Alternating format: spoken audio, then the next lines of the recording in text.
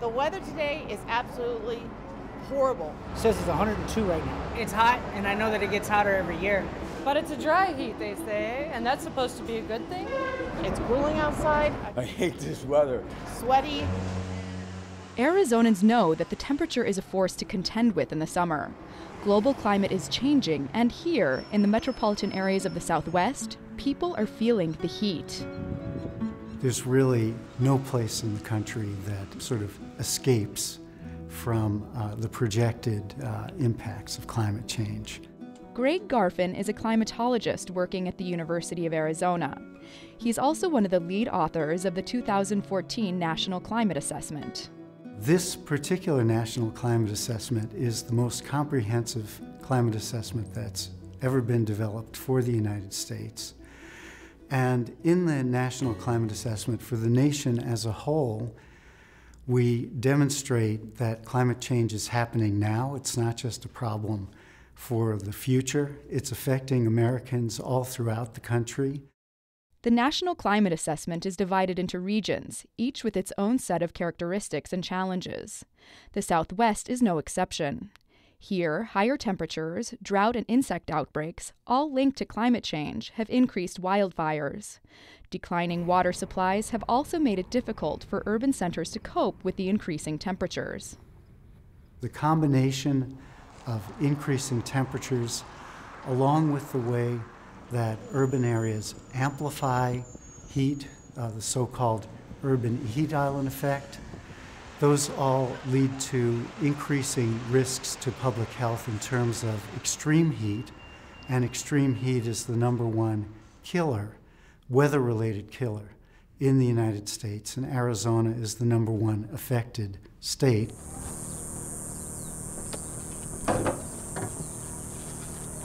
Hot temperatures mean precautions need to be taken to stay safe, especially as the summer heat sets in for extended periods of time. Nobody is more aware of this than the people who work outdoors during the summer. I've been dehydrated severely before here on the roof. This year I haven't, but there's been years that I've been severely dehydrated. Gregg Gonzalez has been working with a roofing company since 1997. It's hot, grueling work, and he's noticed temperatures getting hotter every year. One of the co-workers brought a thermometer the other day, a small little house thermometer. It jumped from 110 to 120, to 130, 140, 150, and it topped out at 150. Freddie and his crew say the body does get somewhat acclimated over time, but in this extreme environment, he's seen coworkers get sick and fall victim to heat stroke. People who can't stand the heat, they don't last long. They think they can handle it, but every person's different.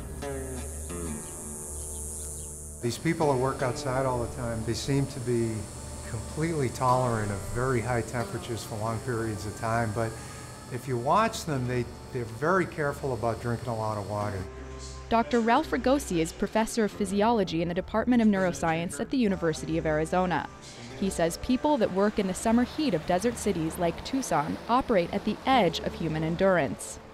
For every calorie produced, about 75% of the energy is going off as heat. And you have to get rid of that to maintain your internal temperature constant. And the way we get rid of heat is to bring blood to the skin.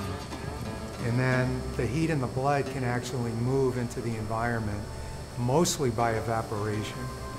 So in the desert, we're advantaged because the humidity's low. When the humidity's low, evaporative cooling is very effective. While exposure to high temperatures can be extremely dangerous, the body has evolved the ability to adapt over time. Within 7 to 14 days of exposure, it can actually become acclimated to the heat. You start to sweat at a lower temperature, so you bring in the cooling system sooner. And also the amount of sweat produced by your sweat glands increases. So I guess that can be the new Tucson status symbol, is having a low sweat threshold. There is a limit. Heat stroke is common, and if left untreated, the condition can be fatal. There's a terrible competition between the blood flow going to the skin surface, but as a result, you have less blood going back to the heart. Your blood pressure falls, And if your blood pressure falls enough, your brain function is compromised and you often lose the ability to thermoregulate at all. So the temperature spikes up to very high levels and it can actually damage brain tissue, and that's what can kill you. It's hot out there, and according to the National Climate Assessment, the Southwest is expected to get even hotter, and in its southern half, significantly drier. But there's also the silver lining side of things, and something that I've noticed in my work in the Southwest is that people are waking up. We have really important opportunities to reduce the root causes of climate change, the heat-trapping greenhouse gases that we put into the atmosphere, as well as trying to reduce the expected risks of climate change through preparedness and planning.